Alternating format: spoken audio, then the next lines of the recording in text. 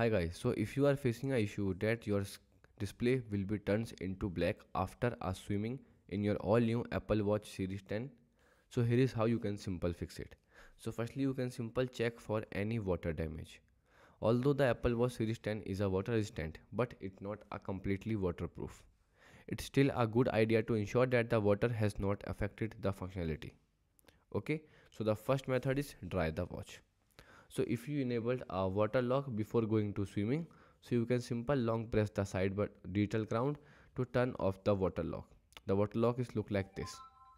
Okay, you can simple long press the digital ground, then it will eject the water. Okay, and also you can simple use your dryer to dry your watch. Okay, and also let it dry from in a under a sunlight.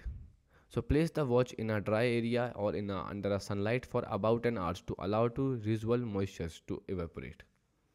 Okay, the if still, then you can simple force restart the watch. Maybe it works, like sometimes the screen will turns into black and stuck here. Then once you restart your watch, it will reopen again. So to restart, you can simple long press the digital crown and side button together until you see a Apple logo on the screen. Once you see Apple logo, you can simply leave it as it is, and maybe your watch will be turns on.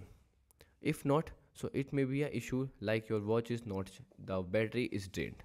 Okay, then you can simple connect the charger at least 30 minutes, and then once you connect the charger, you can simply leave it up to 30 minutes if the battery was low, and then it will turn. And also when the battery is completely drained, it will take more time to show on the display. Okay, so don't be panic. And the next step is check accessibility settings. So if your watch is responsive but the display remains black, so it means that the some accessibility settings will be turned on. Okay, so you can simple like voiceovers, screen curtain, which can affect the visibility, so you can simple disable these features also.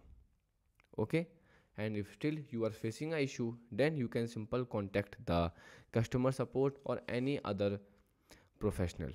Okay, or if your watch is under warranty, you can simple go to Apple Watch customers center page or a service center to repair it. Okay, as soon as possible.